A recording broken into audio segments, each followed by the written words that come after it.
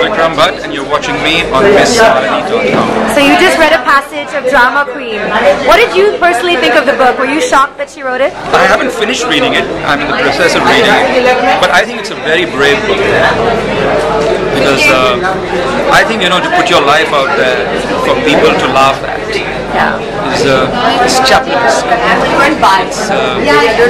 It's a lot of guts.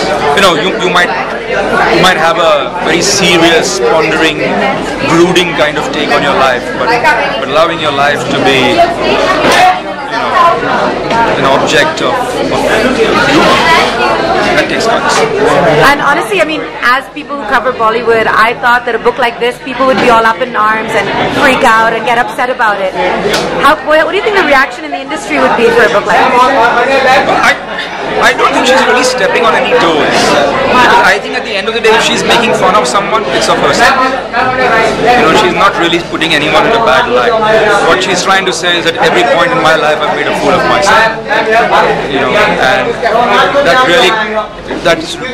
And when one reads a book like that, you have no choice but to ask her to go ahead with your name, because it's such a sporting book. As a filmmaker, do you think there's a Bollywood heroine or a character in there, and who would play it if not herself? I don't think we have a heroine who's going to be so bold to do it. Has to play something like that. This film could be, Bridget Jones' Diary. I think it's a Bridget Jones' Diary waiting to be made. Absolutely. Thank you so much. Hi, you're watching MissMalini.com. So Nagesh, you're obviously one of the starring people in this book. How did you feel when she called you and said, guess what, I've written this book. How do you feel about me using your real name? Suchitra, being Suchitra, just called me and said that I've written this book and you feature in it. I'm going to send you the chapter that you feature in, and why don't you take a read and let me know if it's okay. So I read it, and there was nothing offensive. It was actually kind of funny.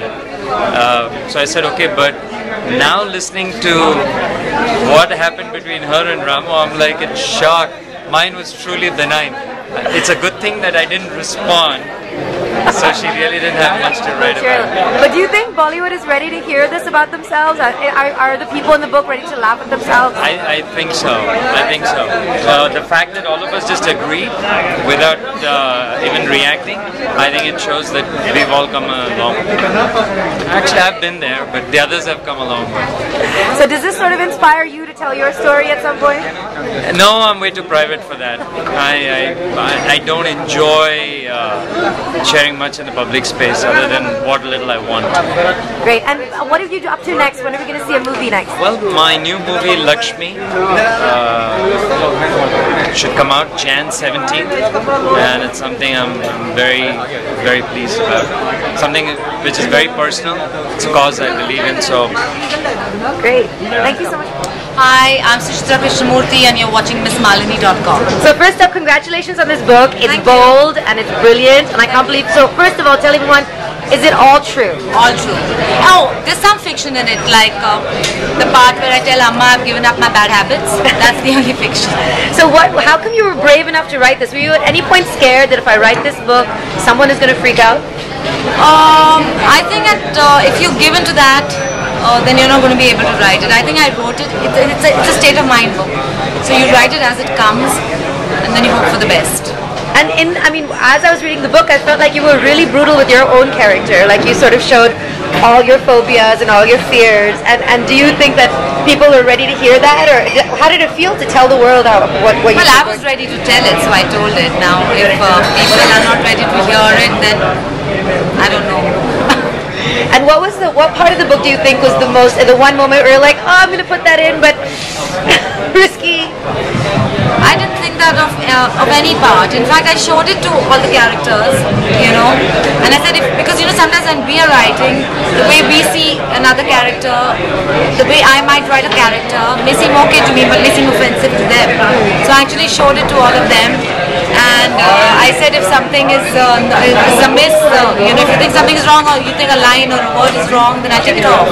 And a quick message to all your fans who are going to read this book, and all your Twitter fans. What is this? Who's this book for? It's for everyone. It's for everyone above 18, above 16, 15. And knowing that everything that you've been through in Bollywood and your experience, what would you say to the young girl who's aspiring Bollywood career? Would you tell her go for it? Go for it. Thanks so much. Hi, this is Arif Zakaria and I'm watching MissMalini.com. So I believe you're sort of a college friend of Suchitra, so you've seen her all these years. What did you think when you heard she's writing this book? This is in fact a third book, so I wasn't surprised in that sense. She's always had a literary bent of mine, and we used to act in plays and we did television together. So I think it's an extension of her artistic and literary talents which she possessed since the last 25 years. That's the tenure I know her, essentially. Yeah. But so I'm not really surprised, but what surprised and amused me was the content of this book and how she's able to take all her experiences and weave that into a fantastic, engaging, engrossing, Bhelpuri sort of story, which is very, very her and her personality. So what part did you find? Did you find any part of the book shocking? And which one was it, if there was? I found the Ram Gopal Verma story very shocking, too hard to believe. In fact, I kept asking her whether it's true or whether you've made this up or whether it's fiction. But as she said right now also, she's actually recreated what essentially happened. So that was for me the most shocking part really. And the other parts, her dynamics with her mother, her parents, I kind of know that a little bit because I know the family since a long time. Her equation with her daughter. So all that was very pleasant to read. But I kind of know that a little.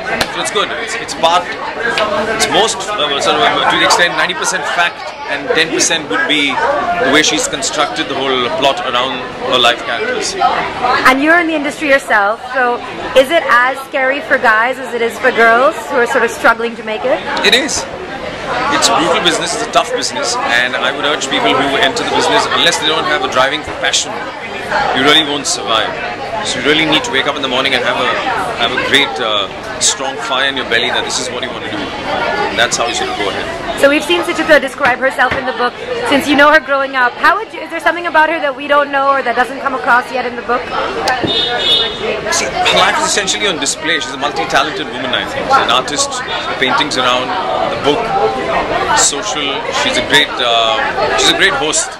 We've had great sessions at her house on various occasions, birthdays, Diwali, and you name a festival, we are there, and we have great fun at her house. She's a great host too, I think, and a candle maker.